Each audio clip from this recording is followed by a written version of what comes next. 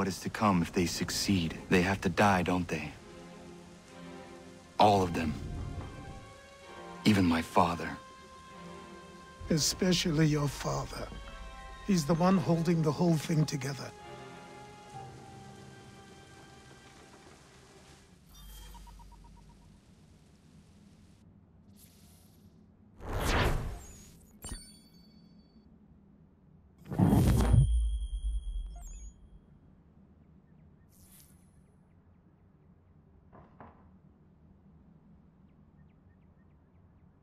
So I trained. In running, in climbing, in fighting, in falling. And for every lesson that concerned the body, there were two that concerned the mind. Language, philosophy, logic, the arts.